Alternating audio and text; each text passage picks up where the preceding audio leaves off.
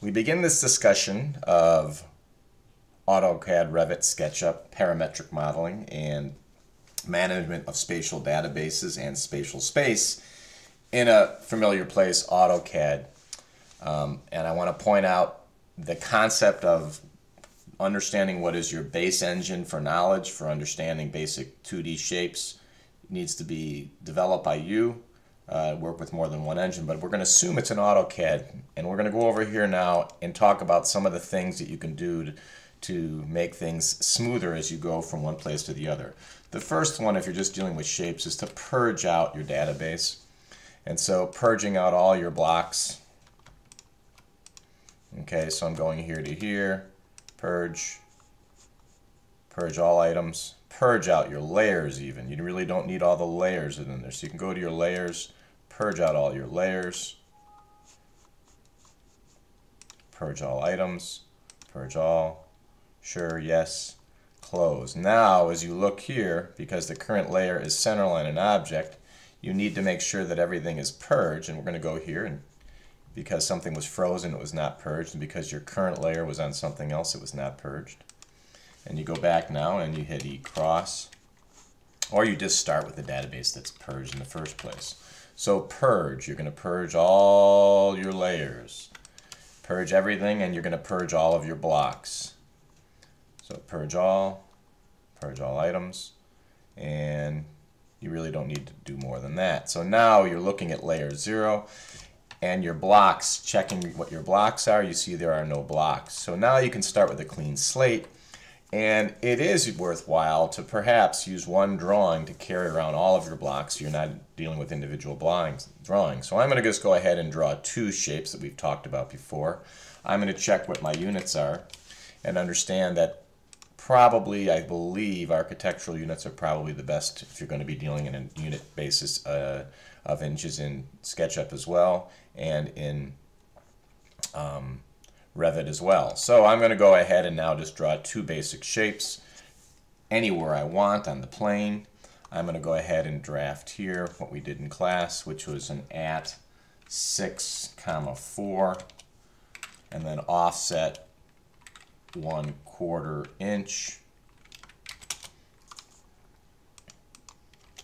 zoom window, and I'll then also draw a 6 by 6 and then eventually a W shape. So I'm going to go here arbitrarily again at 6, 6. I'm going to offset this one 1/2 inch, 1/2 inch.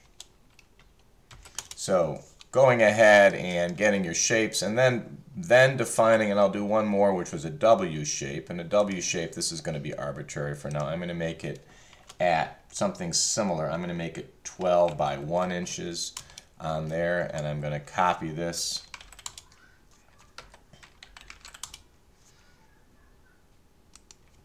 from here at, I want it to be 10 inches to the north. I'm sorry, 11 inches to the north. I'm going to draw a line from the midpoint to the midpoint.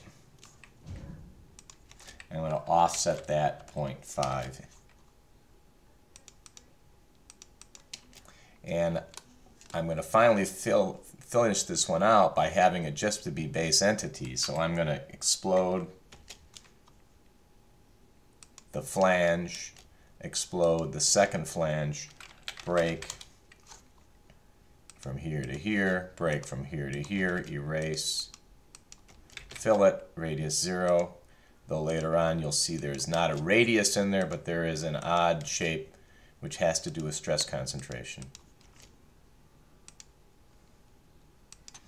And I've got now 3 blocks which I can now define, and then even get rid of them on the drafting plane as I save this drawing, which I can then import into SketchUp. Now, that said, I believe at this machine I do not have a Pro version, and I do not have 6, so I can't actually even do these imports, but we'll see what we can do. Just to realize that when you insert or import an AutoCAD drawing into SketchUp 6 or SketchUp 8 Pro, all the blocks come in as components. And so what I'm going to do right now is go ahead and define those. And remember that you know how to make a block by minus b. 6, learn how to not use spaces. 6 by 4 by 1/4. Invalid block name because it doesn't like the slash. So we're going to go 6 by 4 by 1/2. That's 0 by 1/2. So we'll see why it didn't like that. Insertion base point, shift right click, mid between 2 points from the midpoint of that to the midpoint. So getting those midpoints figured out that you really know where you're defining things, and then grab your objects. There's one block, and it is, you notice, not on the plane. Minus b is the best way to define a block. We're going to go 6 by 6 by 1/2. The last one was actually wrong. It should have been 1/4. So shift right click for the midpoint, between 2 points from the midpoint. And that kind of defined snap is something that you will miss when you're in other engines. And one more time, minus b, a W12 by something shape. We can figure that out by, I'll say 50. Shift right click, mid between 2 points, shift right click midpoint of that, shift right click midpoint of that, and then select your objects. What you'll find now is you do not need to have them on this plane when you save this drawing. So now I'm going to File, Save As, and I'll save this as some basic blocks. You essentially have made, I'm going to save it as historically as an 04. What you've done essentially is you've learned to kind of put things in a drawing and actually not see them. That's going to be important when you try to pull things in some logical way with sketch blocks into Inventor, which we're not going to talk a lot about, but something that you're going to see is this great modeler for finite element analysis. So I'm going to save that in an 04 drawing. You have to know where it is. Let's remember again, File, Save As. And you see that those are going to be this base of when you bring things into Sketchup that you can deal with those 2D blocks. So I'm going to go ahead and close this. AutoCAD, you see that was 09, but I saved as 04. I'm going to see whether I've got a pro version of 07 on here. I'm pretty sure I don't have a pro version of 08. I'm bringing that up. And I'll know whether it's pro version by its ability to have an import. So I'm going to go ahead and hit that a little bit, get that down to the sides, remind me later. File. When I do an import, if it allows me the ability to bring in DWG files, which you see it does not. So this is not a pro version of that. So I would need a version of 06. There are other ways to go back and forth, and you'll want to know that, but the easiest way is to have an 06. So I'm going to close this out and bring up 08. Also not a pro version, unfortunately. It says it's interested. I'm going to start using SketchUp and realize it would be at this point when you did this next step, and I'll bring that up, that it would bring in those shapes in a 2D, and they would be components. So right here, when I did this, File, Import, my set of choices would include some drawings, and you'd see that they are not there, though there are middle ground you can do. So instead of that, we'll move on now to remember that we get into SketchUp. So what you will be doing is importing your AutoCADs. Because you've made everything clean, you won't have too many layers and the like. So I can now go to Window here, Entity Info, got nothing in the drawing base, Window, Model Info, always check. We're going to go ahead and start and learn to work in architectural, and I'll just draw a couple of those right now. So how did I go about doing that? All kinds of different ways, but in reality I can even do it this way. Grab that, go across, which was 12 inches, move my mouse kind of on that and go 1 inch, go across back this other way. If you notice, it's grabbing it, and I wanted to go not all the way. I want to go not 6, but 5.5 inches. I can then go up here if I want, and I know I want to go 10 inches, and I can go here now.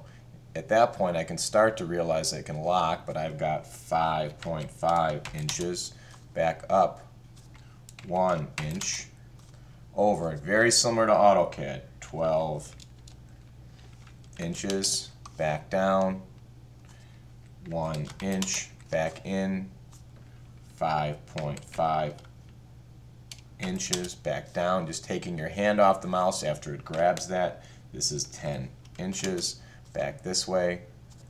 You see it's trying to find its way, 5.5 inches, and back here, and you see it's closed. Now the toughest thing sometimes in Sketchup is then going ahead and defining that important part in this block. Remember, this is a flat block, and I'll first define it as a flat block, and then I'll define it the way we talked about, which is that 1 inch definition. So learning to put points somehow in here sometimes so that you can grab this. You grab across, I'm holding my left mouse button, you go on top of it and hit right or hit a G, make component. The most important thing here is I'm going to call this as a flat W shape. Learn how not to use spaces. Set component axes. Try to get something that you understand here and there. Go ahead and create. Now you'll see what I created. Unfortunately, I can go back in eventually and get rid of, if I want, that extra line, and I've got that shape which I have. Now I can go about and use that as well. That was the flat shape, so remember that this block stuff is also, then I'm hitting it. I'm going to show you how to do a copy here. Most of the things that are copy or rotate, this is a rhythm, not hard to get. Try to keep relatively the same rhythm within AutoCAD. I'm going to select, grab my tool, which is M for move, or that, hit a control. I'm going to pause here. Okay, so what we've got here is that vertical. I'm going to go through it again. So you select in this program, you grab your tool, you hit the control button once for copy, and you hold a shift key if you want to hold axes. But when I go from here to here, now I can go ahead and right click, explode. I can now push this up, as we talked before, 1 inch. Now this is where, again, it becomes quite important to set your axes or your knowledge of where you want your insertion point to be. Depending if it's a column, more likely you're going to want your insertion point to be the centroid of it down below. If it is a beam, if you're going to use that as a beam, you might want your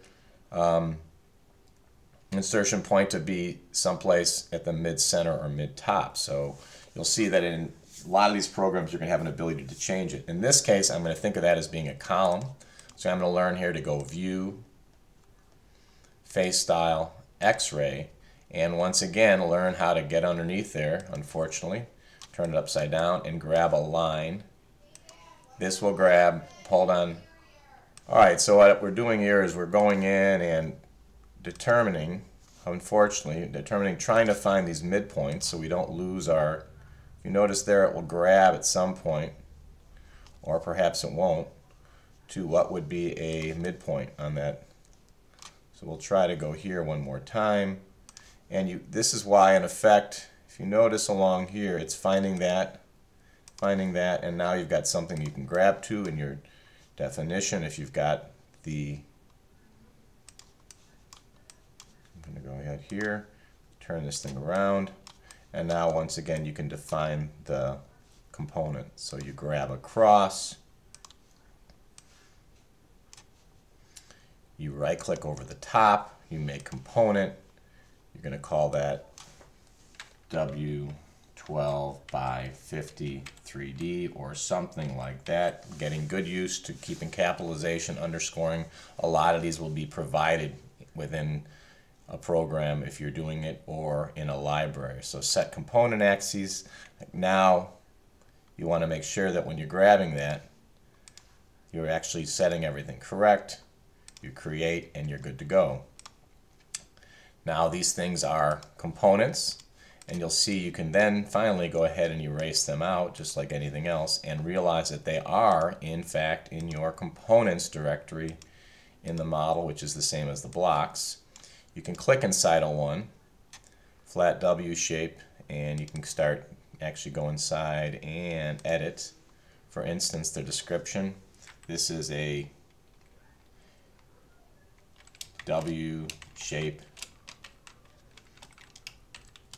example, and you'll see later how you name these or how one names this becomes important if you're going to try to do scripting. So you can search on the description or search on the name, and because things get rearranged, the definitions get rearranged, keeping track of these names becomes kind of important if you're going to try to do the scripting, which in fact is what a lot of this can and should be about, is you realizing that spatially you're going to start with some grid numbered A through Z, and another axis being 1 through whatever, and then also levels, which would be all these are different essentially datums that you're dealing with when you're dealing with a complex structural plan.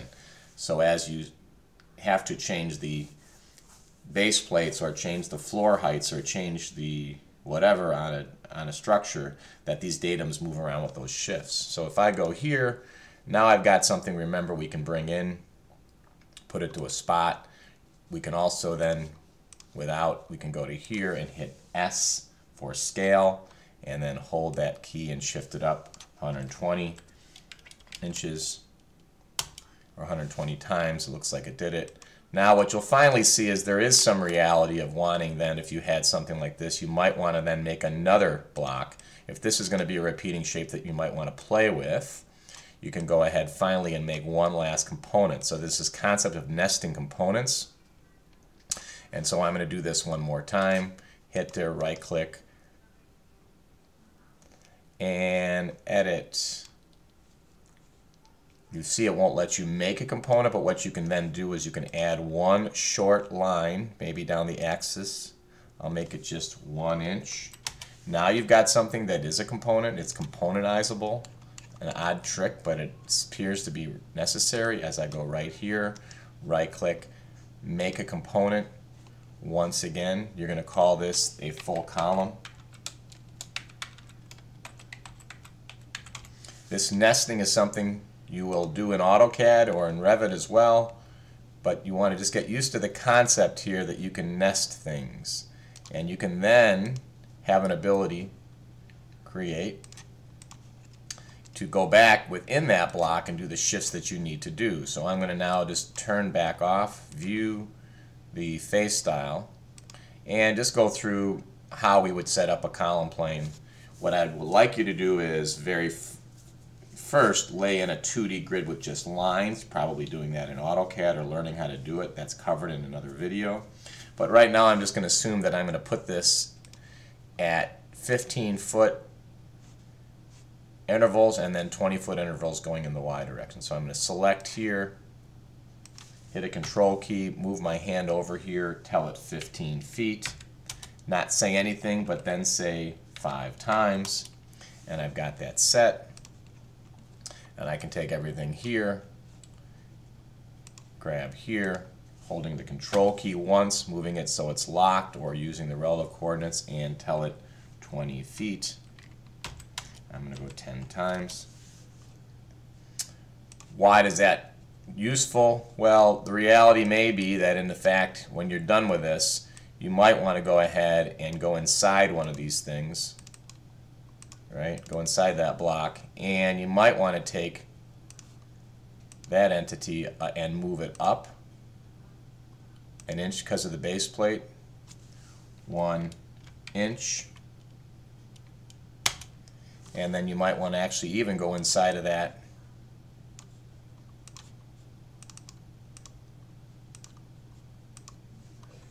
go back out. I'm going all the way out, go inside once, and then hit S for scale and bring that down some certain height.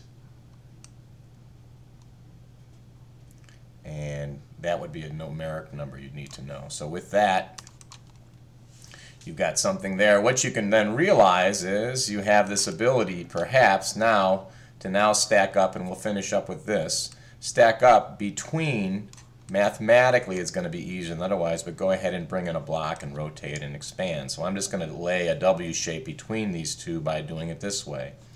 Window, component, right? Window, components, that brings in, select. I'm going to go ahead with that 3D and not the full column in this case. I'm going to bring that in here. And this, in fact, is where you'll start to see this concept of grab to. So I'm going to grab that component once, grab the rotate tool, hold the shift key to do your rotations, and then I'm going to rotate that 90 degrees. Much easier done mathematically in a component definition than here. I'm zooming in and out. We'll go ahead and zoom around here a little bit. And I'm going to go ahead now and select that. You'll see later on this is easier done in most programs by just knowing what your flange height is. I'm going to lay it in snug as it is. As I go here, I'm letting it grab relatively snug here. Won't make it perfect here. Later on you're going to see that's why, in fact, the mathematics of this is easier than the drafting. And I'm going to go ahead and now slide this thing down as well. I'm grabbing, selecting. You can do this once again in Autocad. I'm going to have it try to grab that. And now you see it grab snug. And now I have this ability, hopefully, to grab this, click on it, say S for scale, and now pull it out again all the way till it snugs up to this one. I'm zooming in there, and I've pretty much got something that I can once again do some sort of connection with. So I'll try to see if we can do that. It should be the same sense of taking that, hitting a control, going across. In this case it was 15 feet. And how many times? 5 times. And the same thing. You'll start to see why didn't we do it another way. We probably could have nested the whole repeating structure first, but I just want to show you how this process is going to work within Revit. And you can then look at the mimicking SketchUp in Revit,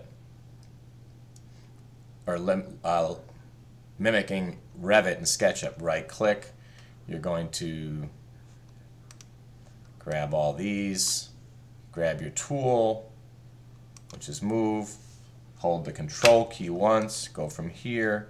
This, of course, I think is not, it will be in fact 20 feet, and then I think we said 10 times. How quickly, in fact, you have then something, you'll see that the value is going to be in Revit is this ability to kind of tie some of the rest of the stuff together in terms of making quick changes when no longer you're not just going to have a regular old W shape, but you might want to change some sizes. We'll finish this one out the same way. If you think about it, it might be just as easy at this point to take that one, zooming in and out, copy it from there with the control to there, and then grabbing that rotate tool. So you grab the item, grab the tool, hold the shift key to remember you're not going to turn, you're going to turn along that plane. You're going to turn this 90 degrees. You have this concept of grabbing, selecting your grab point, go to there, and you'll see this will be long, but the potential then exists to come in here. And then once again S for scale, to scale it back down. And you'll realize as you're doing this, the program is keeping track, like we talked about, of a transformation matrix for each of these. And the reality then of taking this, once again, final time, taking that, so you select, you grab your tool, you hold the control key for copy one time, you're going to go once again 15 feet. I think that will be right. 15 feet. And then 5 times, probably one extra one there. Can you right click, erase, grab all the way across here. Once again, select, grab your tool, hit a control, you're going perhaps every 20 feet, and then 10 times.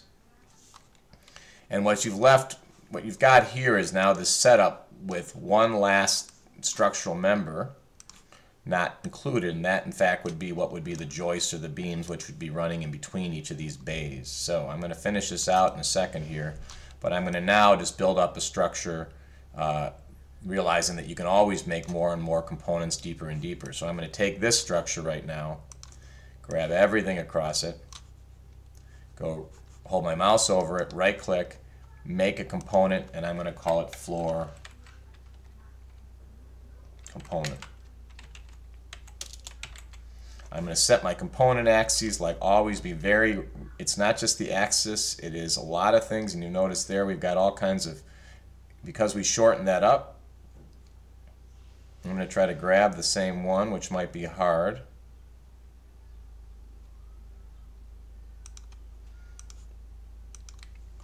Create, and now I can go ahead and take this, grab, select, control, bring it up. I'm going to bring it up, which I guess this is going to be a 10-foot floor, and we'll make it go up 20 times. Now mathematically you'll see that could have been written in a matrix very, very quickly, and eventually you'd probably want to go in and change some of those things. But what you've got now, I'm going to turn off the edges, view, edge style, and turn that off, and you can see you've got very quickly this matrix, a true matrix in 3D space, which in fact this will probably take it down, view, shadows, right, view, it's going to take out, you've got the shadows working on this, you've got all kinds of stuff you can do with it, and you're in that world, but you have a nesting, which means that you could go back into one of these and change all of them. So we could go inside of that, go inside of that, or go off on the side, go inside of that, and even take it to the point of just going ahead and, if it lets me do this, it'll explode, do something like that. So this idea of repeating and extruding shapes, we'll pull that out, we'll see whether this thing explodes on me. I'm going to go all the way out. Shadows will take things down like always, and very quickly you've got some sort of at least odd structure that you know that you can manipulate by manipulating the individual instances. So play around with that and that nesting of blocks both in Autocad and Sketchup. You'll see will be handled similarly within Revit in something called families. Learn to work without the shadows on, and you'll soon learn that you can kind of manage a lot of this off on the side. I'll show you how that works finally. I can go now go back into club window. I can go to components. I can bring on my full column component right there, which was the one that I screwed with. So now I can go into that. I can double click inside of that one, and I can go ahead and push it back. I don't know how I did this, but I think I pushed it back there. So that sense there, I'm going to do a bunch of undos here in a second, and it fixes everything up. Thanks for listening. And that concept of playing around with components, you're going to realize everything I just did would have been somewhat easier done by just a couple of shapes and then some concept of spatial math. Most of those columns would be brought in with no rotation. Others would have been rotated about the Y or about the Z to make the beams. Finally, I'll point out that we have columns then, we have girders, and then we have beams or joists. And it can be the same member that is both, but a column has a load predominantly going down its long axis. A girder will hold up other things, it will hold up other members that are beams, that are called beams or joists. The beams or joists are things that basically accept a distributed load from the sheathing or from the floor plate, the floor structure above them. So these terms are not the shapes, they are the actual function in the structure that these things perform. Thanks for listening. And enjoy playing around with SketchUp for today. If you're at home, do try to go ahead and do some of this nesting. And if you run out of things to do, go out to the SketchUp show on YouTube. And the expectation is that you will be doing that and we will report back what you find from the Sketchup show. After this, we'll be going off into Revit, but this concept of how and we deal with these structures, I want you to save what you do today so we can talk about looking at the data that comes out of them. Thanks for listening.